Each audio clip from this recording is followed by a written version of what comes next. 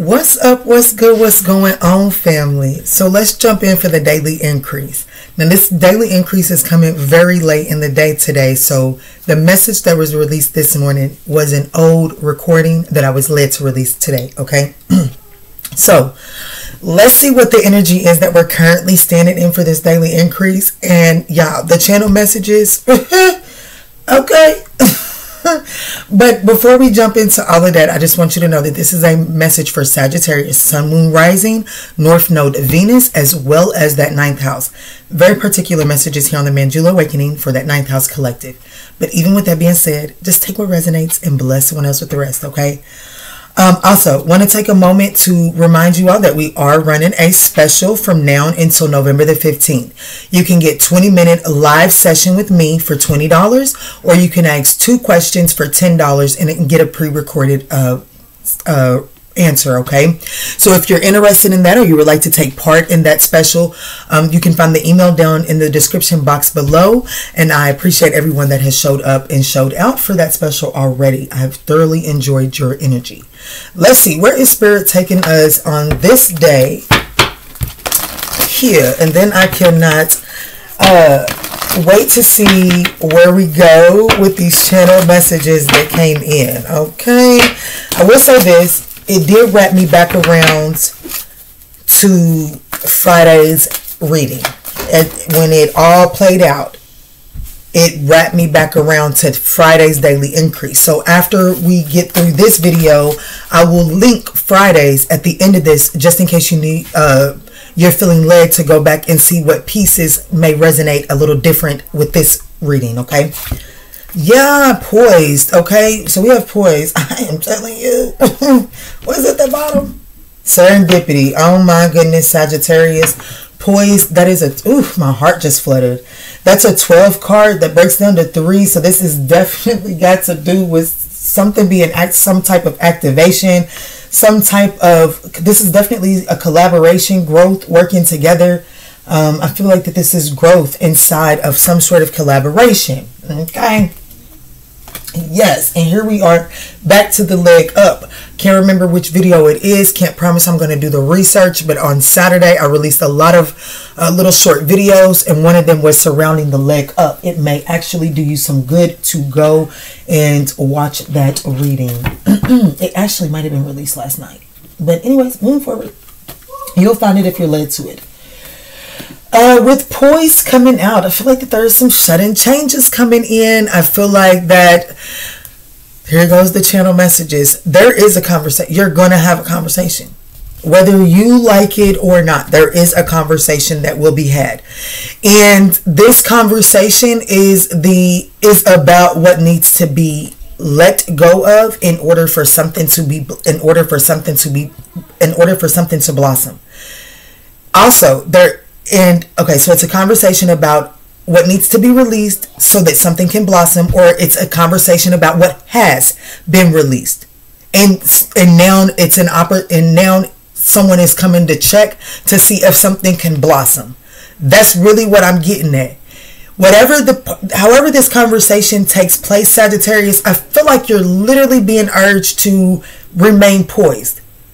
Remain poised, because you're like, everything that you've encountered up until this moment has been preparing you to be poised and to contain the beast inside, contain your beast, so that you can have this conversation in a healthy way. Okay, the very first song that came through was Under the Influence, which means this person may come at you when they are intoxicated. This person may come to you in a very,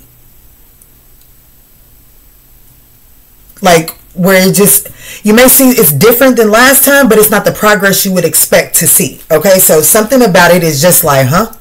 You know what I'm saying? That's the energy. So this, I do want you to know that this person has thought this through, and I feel like that this person has thought this through on a lot of, like, they had a couple of drinks, bottles, and all of that behind thinking this through. And it's not just this one night. I feel like that this person has repetitively thought about this and had a push and pull internal dialogue as to actually to reach out. So when this person actually reaches out, just know that the resistance from you is almost unnecessary, because this person has had this resistance internally. And I was just having a conversation with my big sister, and I don't know about you, but one thing that I have learned in my little life is that can't nobody deliver an ass whooping like the Creator.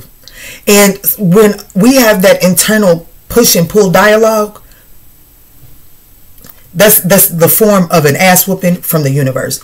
So just know that this person has encountered that energy. And as they have encountered this energy, the next song was Snooze by SZA. And I love that song. There's one verse in that song that's where she says, something about looking better underneath you right now. Like, there's nobody else that she would rather be on top of. Like, you know, she's talking in a sexual way, but let's elevate our minds and just use it for our growth. So I feel like that this person is realizing that if they're going to, like, there's no one after everything that's taken place, if they're going to lift up and feed into any situation, they now see that this is the best situation to feed into. And so I do feel like that this energy is willing to follow the policy. That came, I actually had to write that down. That was in the Touch It by DVSN part 4. It's like they are willing to tell them the policy. What is the policy? Because they are willing to do whatever is necessary. Okay, no, and that's where you're being asked to remain poised and think about what you've learned about taking advantage of what you have experienced, what it feels like, and the lessons that you learned when people abuse their position of power. Because I do feel like that you are being led into a position of power, but you have to, like, you're in an authoritative position. That emperor that we've been seeing, I feel like that you're getting ready to be there, and it's going to give you this energy of almost wanting to abuse your power. But Spirit is like, when you know better, you have to do better. With great power comes great responsibility. Okay, now let's dive in. That's a whole lot. It's 7:30, 7 minutes and 24 seconds off of one card. But with that being said, if you have felt this message and resonated and want to see what else is going to come out, don't forget to smash that thumbs up button. I can't wait to see. So let's go.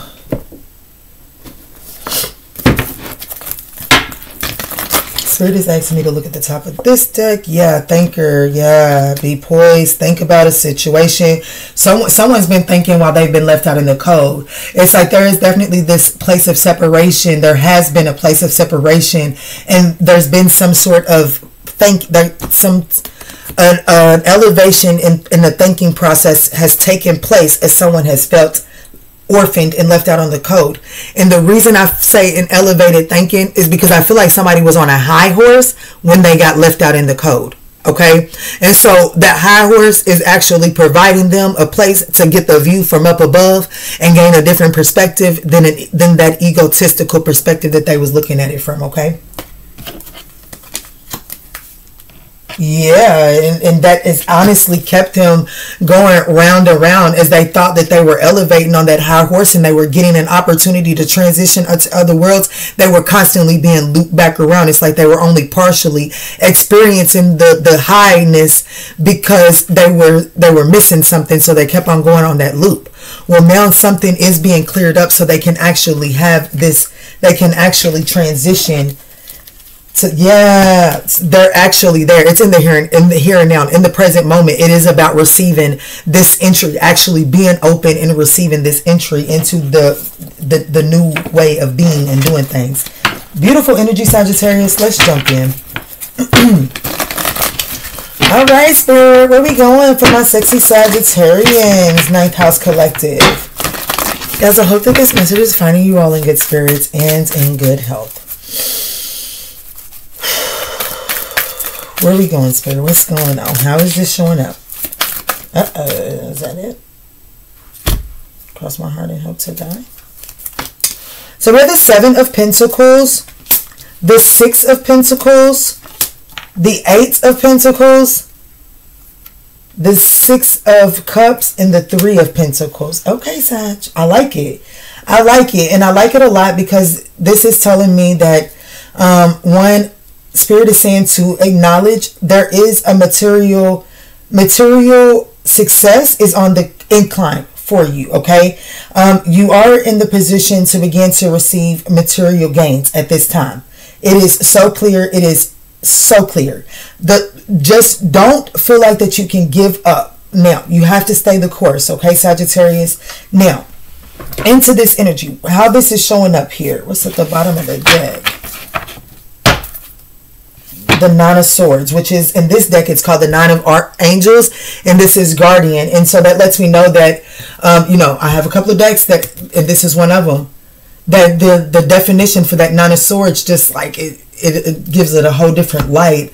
It is definitely when you feel like when those anxieties and those fears are causing you to overthink a situation, I want you to remind yourself that those are the moments that your guardian angels are really trying to speak to you so loudly, and it's so important that that negative devil-like energy, it begins to scream.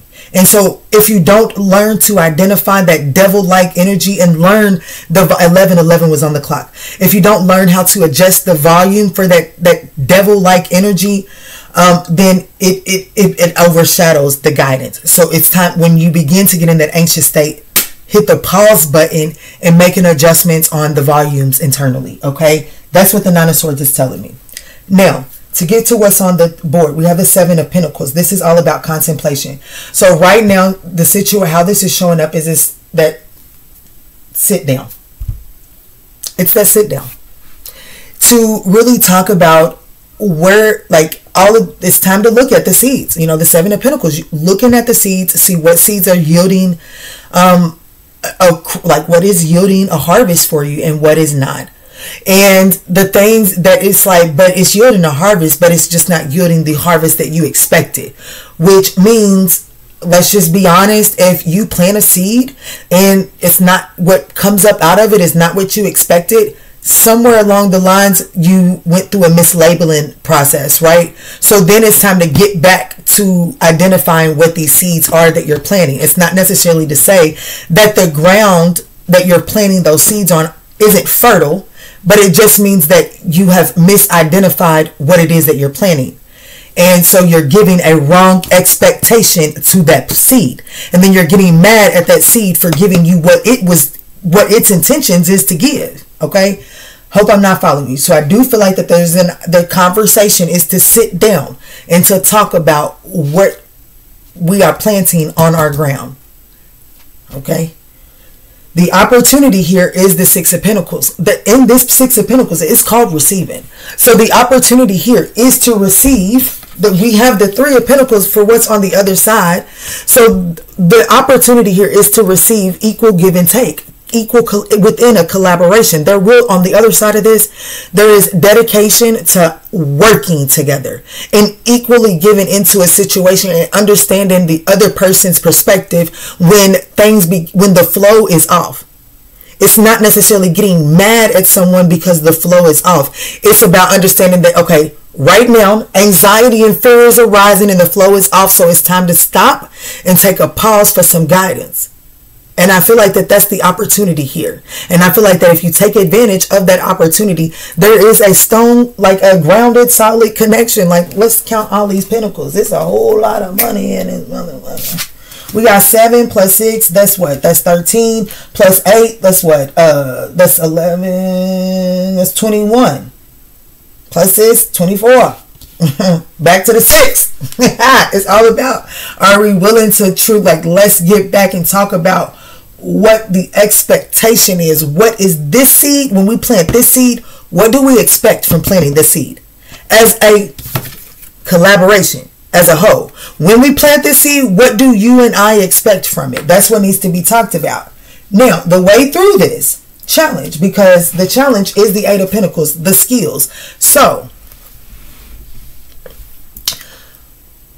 you have to latch on to these experiments. Like, you have to take into considerations, what have you been through? What have you learned? What have I went through? What have I learned? And then when that an area of expertise arises, or an area arises and it needs a certain expertise, it's about gracefully understanding that someone else, the other person inside of this collaboration, has something, needs to take the lead here. You know what I'm saying? And like, I don't have to overwork myself to overprove myself. That's not what this is. Not, why are we collaborating with somebody that we got to prove ourselves to? Why are we collaborating? That's what the American system teaches us. That's what I thought about in the shower. Ooh, it's wrapping all together, God. I was thinking about that when I was just taking a shower. I was like,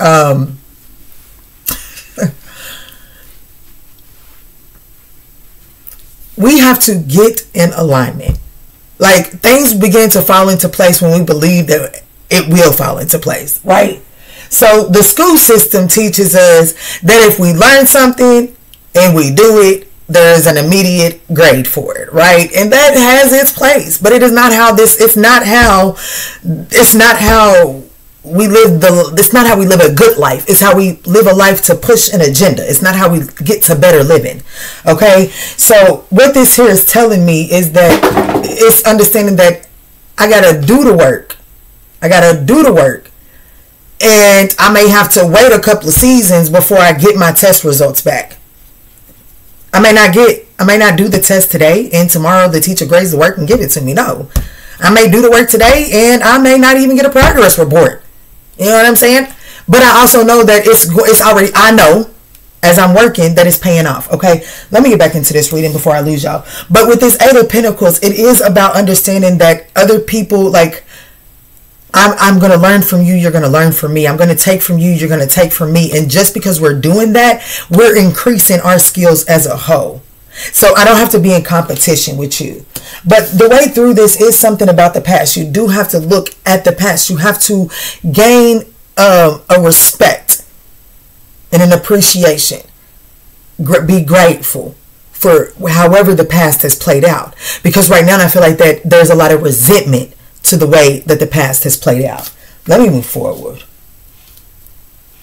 And it's like, it's almost like the energy of, because the resentment for the past isn't really resolved yet, it's like when this energy comes together, when it comes up and it's not dealt with in a compassionate way, someone runs back to the very thing that kind of caused the issue in the first place. Here is really what I feel.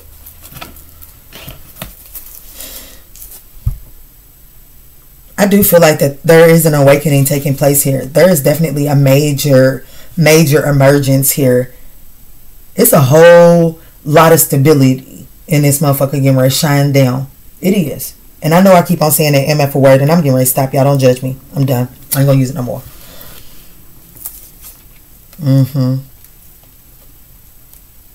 Awakening to the way that the fears have been literally like your fears have been your navigation. I think I've said this in quite a few readings, but I do feel like that it's even like because the slight awareness to the fact that the fears have been navigating you, and because you've been making subtle changes, it's like a major revelation is coming in, and because of this major revelations, you're opening some type of abundance, some type of an abundance vortex.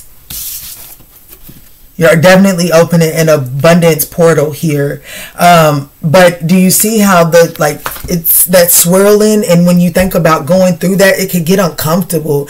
It could sometimes give you the illusion of an illusion and being hypnotized and stuff like that. So you may become discombobulated as this portal is opening up.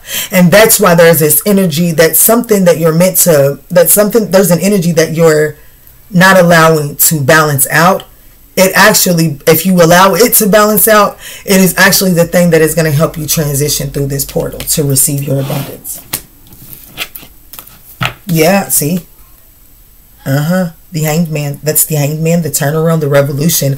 This revelation, like this major revelation, allows you to create some type of revolution in your life. Yeah, and it gives you, it leads you to a stability. It leads you to stability. And I feel like that there's also like this energy of becoming some type of wise counsel. Like the people hone in on, people value what you say because of this, okay?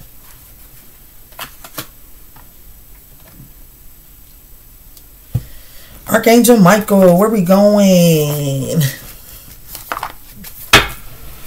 Y'all don't forget to smash that thumbs up button if y'all have followed through this rambles.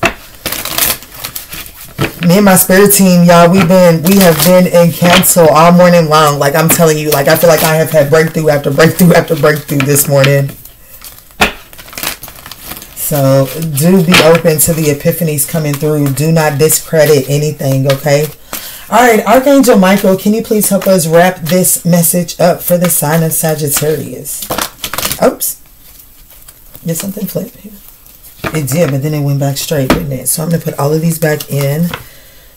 You and your loved ones are safe, and you're so much ready for, you're ready for more, okay?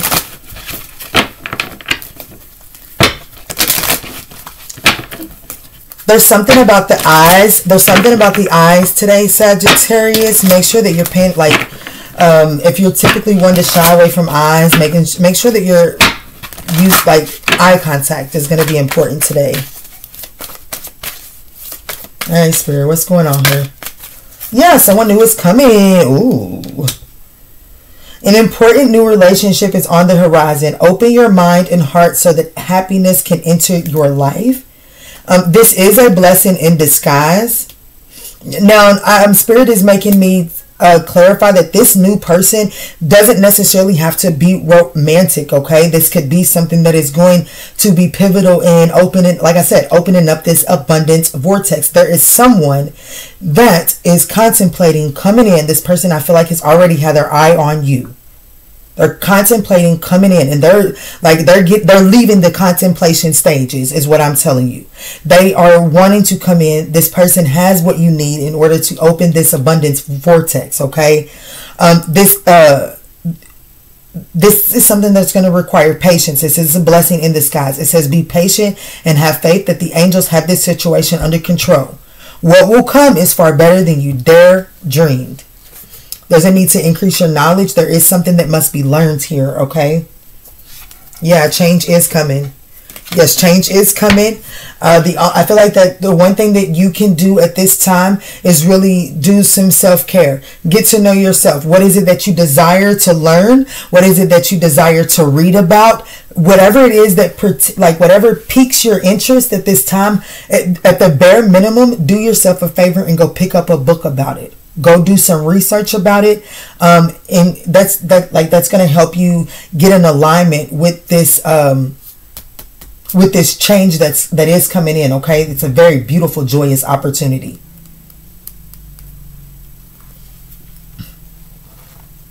Let me get one of these.